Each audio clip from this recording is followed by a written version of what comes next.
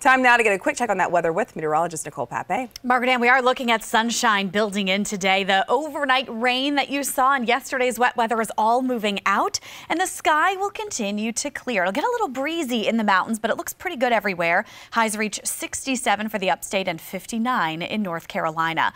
Now, we'll cool down over the weekend. Sunshine looks to dominate both Saturday and Sunday, but it's back into the 50s both days. Sunday, a little bit cooler than Saturday. That kind of pattern in the 50s holds on into next week, so make sure you stick with us for the latest forecast. We're on the morning news from 4:30 until 10 a.m. You can also catch our afternoon and evening newscasts, plus get more in our app as well as online.